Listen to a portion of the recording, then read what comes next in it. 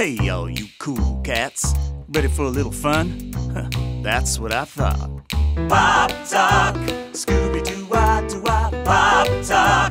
The fun never stops, you know. Pop Talk. If you're a nerd or a jock, run, don't just walk.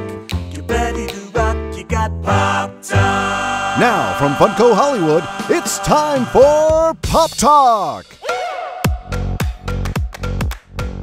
Hey everybody, Brian Mariotti, today's guest, actress and comedian Kate Flannery. What's up? Most of the world knows her as Meredith Palmer from The Office. Thanks for coming on. Thank you so much. Yeah, so hey, we're hoping to throw some fun, whimsical, odd questions that hopefully you don't get too often. While we're doing that, we're gonna let you build a pop any way you want. Fantastic, so I have to walk and chew gum at the same time. Absolutely. You're asking me to build and speak Yes. my truth at the same time. Okay. All right, we're good. Bring it on. You've done a lot of traveling in Yes. your career. What's a place you haven't been to that you'd be dying to go to? My first choice is 1942, but I don't think that's on the menu. Give me your go-to breakfast cereal as a child. My main one was Captain Crunch, unless we got King Vitamin, which tasted exactly the same. Yeah. Or Freakies, which they tasted the same too. Freakies. Great little, Now you're going little song, good. remember? Those are really good choices, by the way.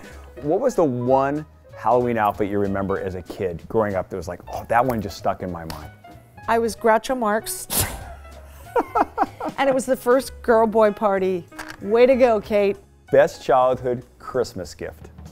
I was obsessed with the show Annie, and my Aunt Kate, whom I'm named after, bought me a book that was a memoir of the making of the Broadway show. I still have the book.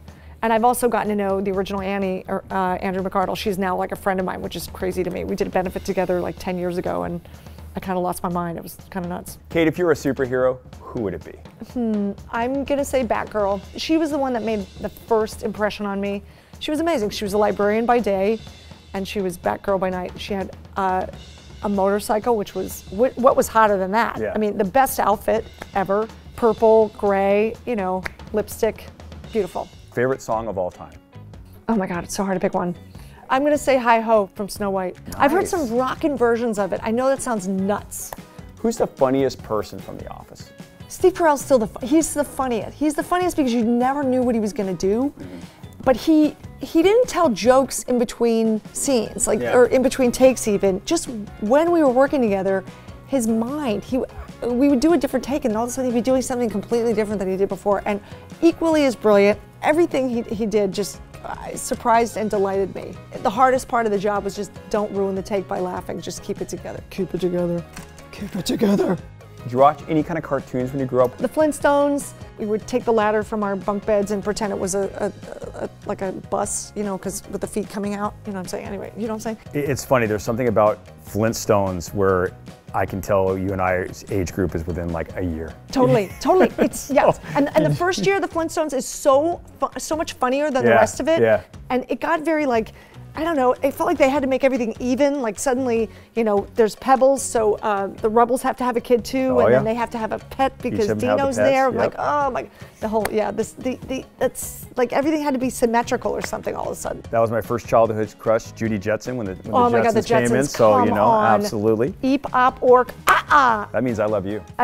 See? Oh my there God. it is. It's about as geeky as it gets. I love it.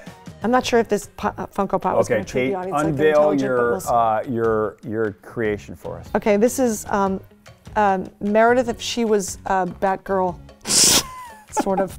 And working out. Right? With a little Funko dumbbell.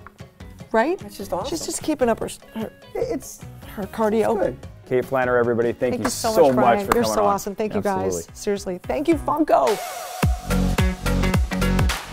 To see this full Pop Talk interview and more, go to the Fun TV page at funko.com.